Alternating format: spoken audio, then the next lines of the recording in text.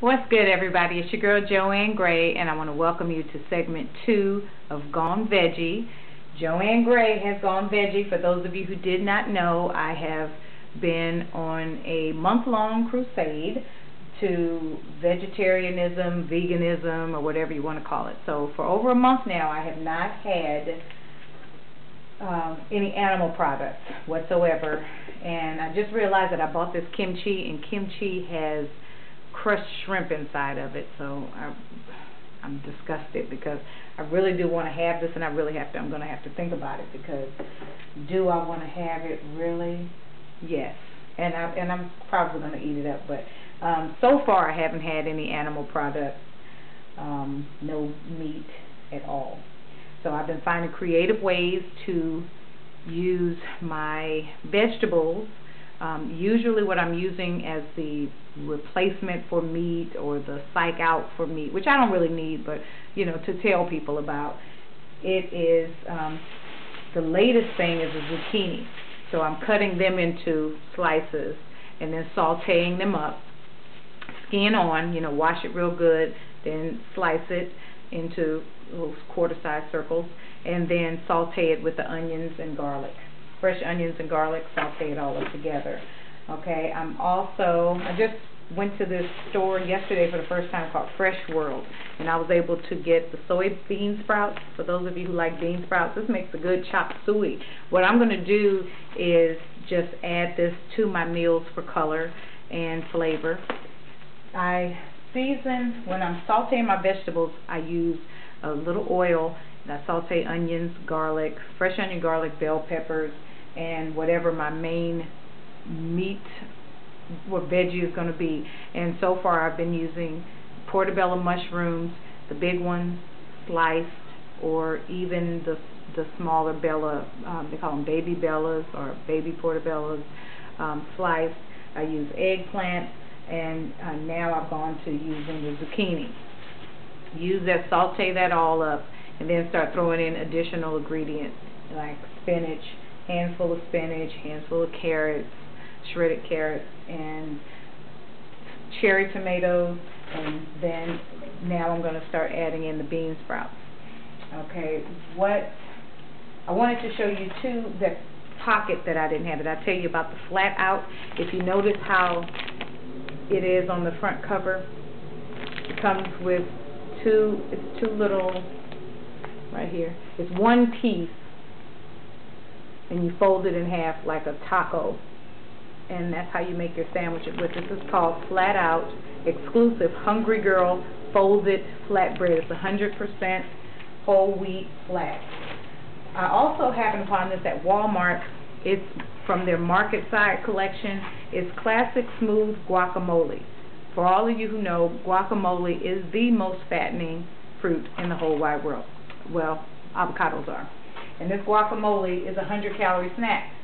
So for 100 calories, you got this pack. And what I'm going to do is use these on my Quakes baby rice cakes, and just kind of spread it on there and have it like a chip and dip type of thing when I ever have those cravings, which have all but disappeared.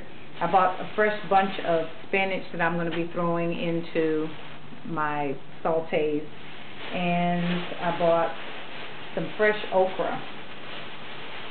I'm going to saute those up. I'm going to use that as my main meat for my pita pockets. Just going to clean those up real good and then saute those in, and they're going to be the meat consistency for my meals.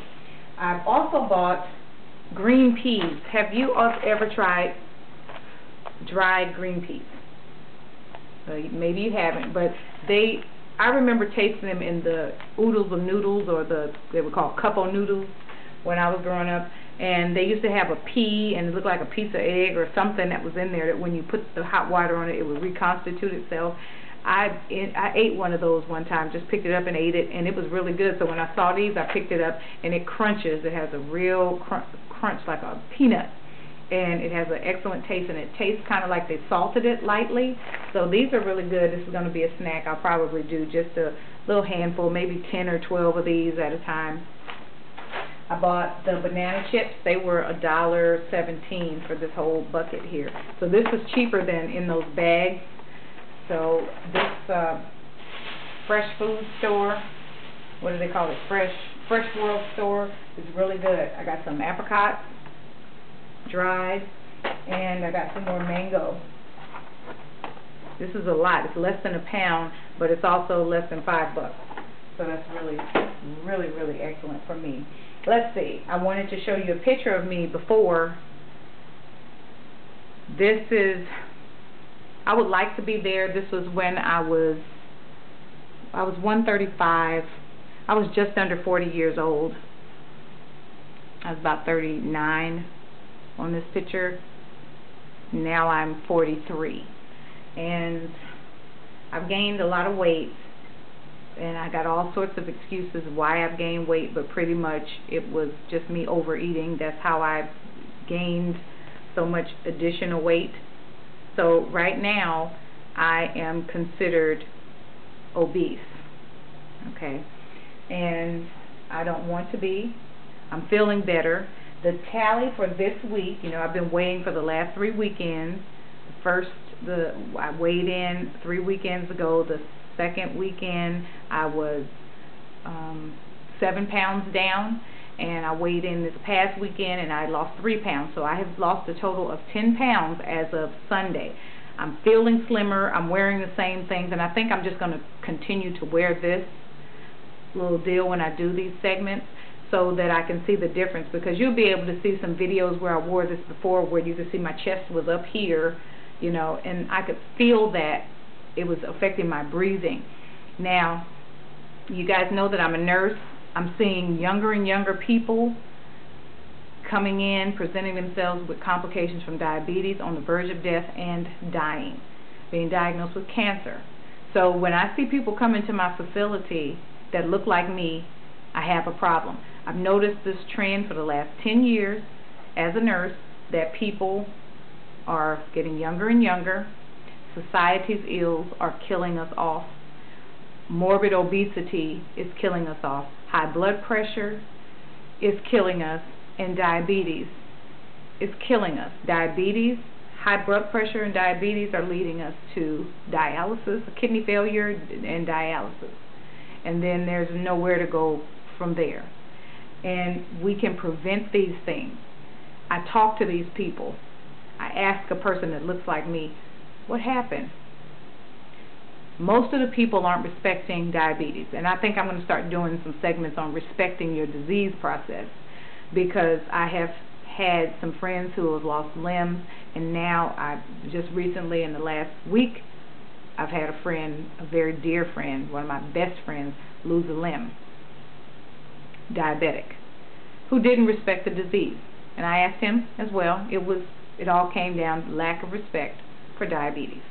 We don't have to have this, you all. And I see people when they come into the facility and their diet is maintained by the facility with no additional sweets, and eliminating the salt from their diet, where they're almost forced to have it because that's what we prepare, them having come off of having to check blood sugars all the time, their A1C dropping to a normal level. It is the food that we're consuming that is killing us. It is the amounts of food. It is the massive amounts of food. So I would encourage everyone today, if you're eating to the point where you are feeling bad when you get finished eating, when you hear your body say that you're hungry and you go in there and get something to eat, please respect your body's signals that say, I'm full, and stop eating. Don't feel full. You do not have to do that. It is not necessary for you to finish this entire meal if you're full. Start making smaller portions. Make what you make, but put just the sensible portion on your plate. And then if you're hungry again, you can go back. I grew up with Louisiana parents who cooked with love, and the plates were stacked up to the ceiling. Their metabolism was different. Mine was virtually non-existent. So while I grew up around everybody slender, I've always been pleasingly plump. Even here, it would be considered pleasingly plump to some people, but that's skinny. That was an extra small and a size 6. and obviously I could not maintain it because I just lost sight. I thought that I was okay, and I didn't realize that as I was getting older, my hormones were going to start going haywire, and that all the people who grew up really thin in high school, you go back to your 20-year class reunion and they're blown up. Okay, you look at people who have spent their whole life thin, and you see them in their 40s and 50s and they're morbidly obese. Okay, I don't want to be that. I don't want that for myself. I don't want to have the complications. I don't want to have a heart attack.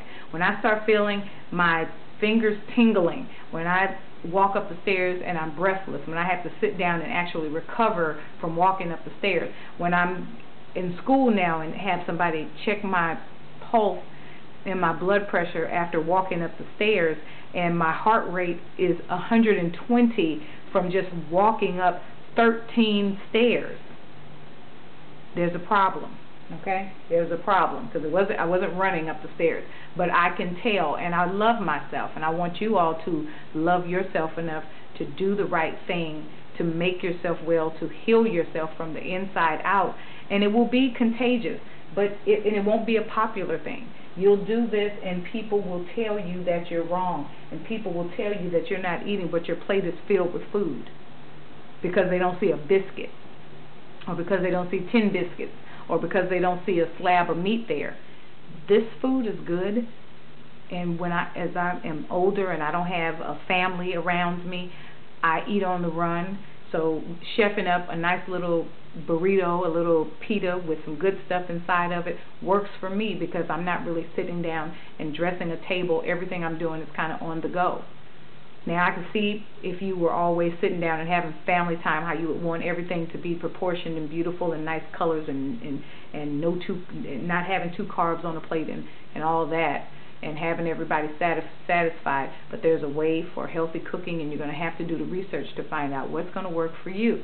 I contend that you can cook what you always cook. You just can't eat as much of it as you as you have been doing, because if you look at yourself, you do not look good. As much as you want to feel like you do, you are not healthy. You're not healthy, okay? And if you're huffing and puffing, if you're snoring at night, if you can't walk 5 minutes, if you can't do things that you could normally do, you're going to have to get it together. You're going to have to, for your life. Because right now we're living short lives. There are some of us that can live to seemingly forever, but there's some good people that are hidden, that are gone in their 40s and 50s, and I don't want to be that person. So this is my motivation, and I hope that it motivates you. I want to encourage everyone to watch a movie called Fat, Sick, and Almost Dead. It's available for free to watch on Netflix, if you have Netflix, or you may be able to get it from your local movie houses if they still have those, Blockbusters and those little movie houses. You may be able to get someone to get that for you, but I want to encourage you to watch that movie and be encouraged if you are at home and you feel like you have a problem. Now, of course, if you don't feel like you have a problem and you're getting around and you don't mind being breathless and you don't mind having all this stuff on top of your heart and crushing your chest while you're sleeping, so be it.